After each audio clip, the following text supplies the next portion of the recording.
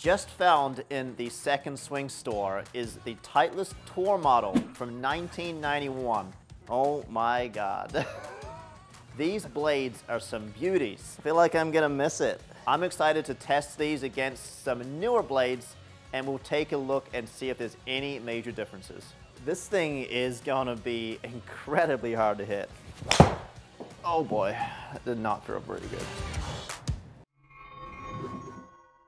Hey golfers, it's Thomas Campbell, Master Club Fitter at Second Swing. I'm excited today. I'm going to be doing a blade versus blade test.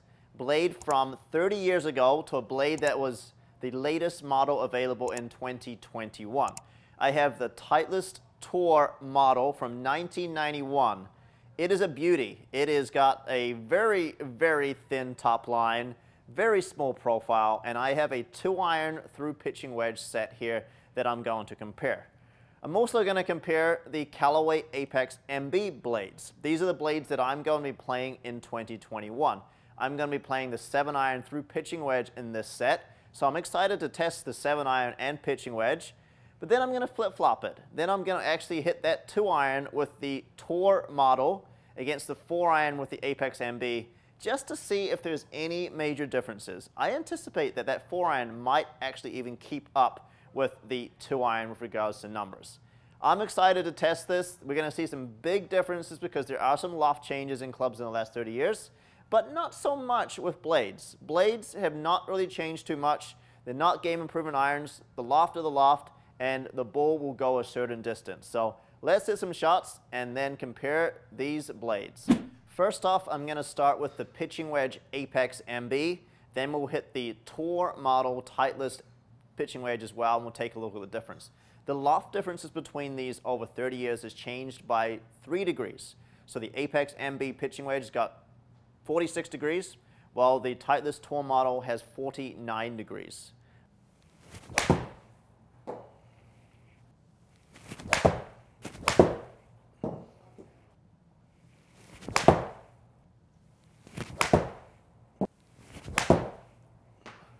First up, let's talk about the pitching wedges. So first thing I actually noticed was the Tour model actually seemed a little bit larger than the Apex MB, especially from heel to toe.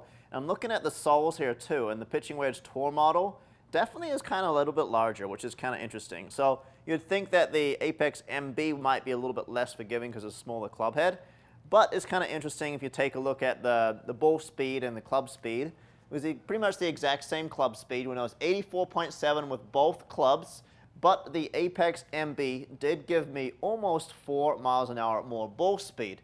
That is to do with the loft. As I mentioned, there's a 3-degree difference in loft. The Apex MB is 46, while the Titleist Tour model from 1991 is 49 degrees of loft.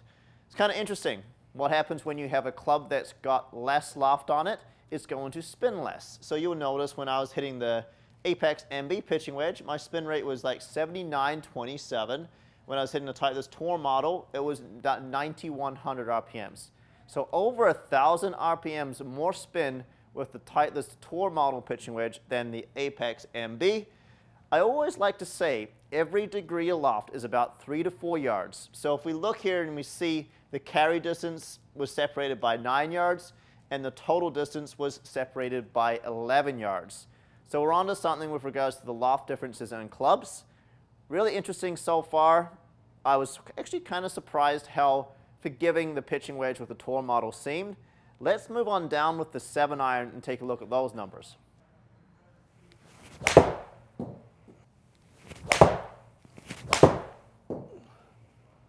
So that last shot was a mishit with the Apex MB. You'll notice how the spin rate dropped, the ball speed dropped, but the distance was still very, very consistent, which is important. And that's even a blade. So let's compare the older model now, the Tour model from Titleist, built in 1991, and we'll see if there's any differences.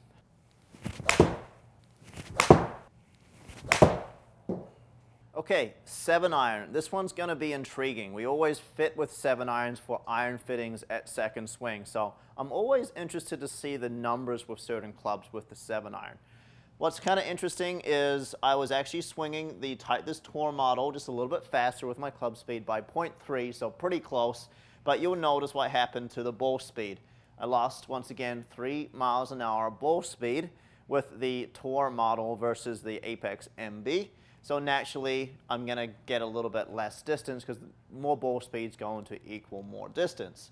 Kind of interesting, you take a look at the launch angle. The ball was actually launching 4 degrees lower with the Callaway Apex MB, and it was launching at 18.7 versus 22.8 with the Titleist Tour model. That is actually kind of a huge difference because with a player of my speed, I'm going to need to launch that ball a little bit lower, otherwise it's going to get up in there and spin a lot.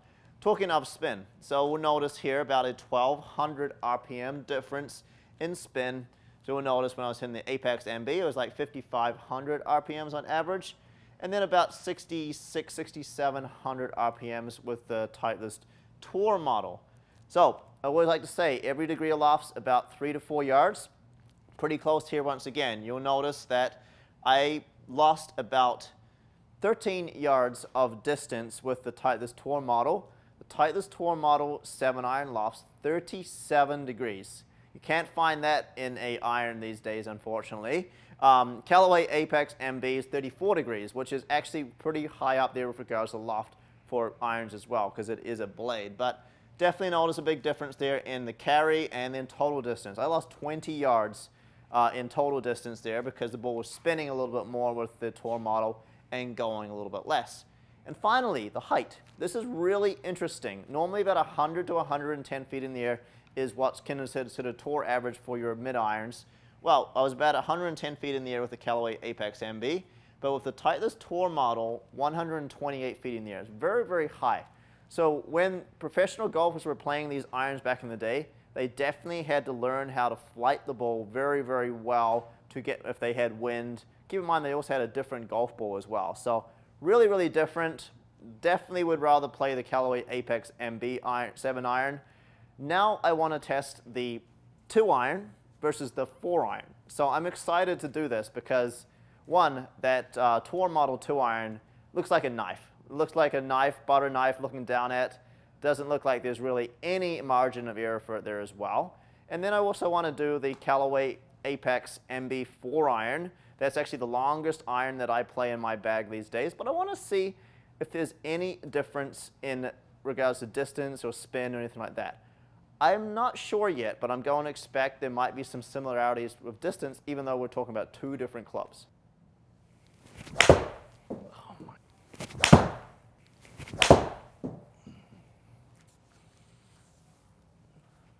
Oh my God.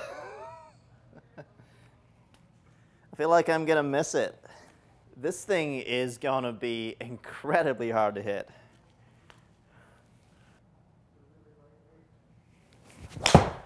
Oh boy, that did not feel very good.